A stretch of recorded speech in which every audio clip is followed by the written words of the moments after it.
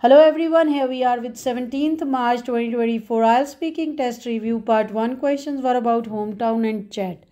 Every student is getting few questions on hometown these days. Do you like your hometown? Describe your hometown. Is your hometown a good place to live for young people? Do you like to chat with your friend? Do you usually chat in groups or in private? Have you ever learned to play a musical instrument? Part 2 Q card was describe a painting that you like.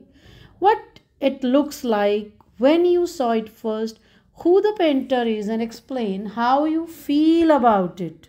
Part 3 discussion was what are the differences between painting and drawing? Do children learn art in school in your country?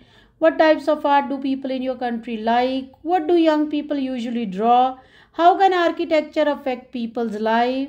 Which is more important, the architecture or the function of a building? Thank you.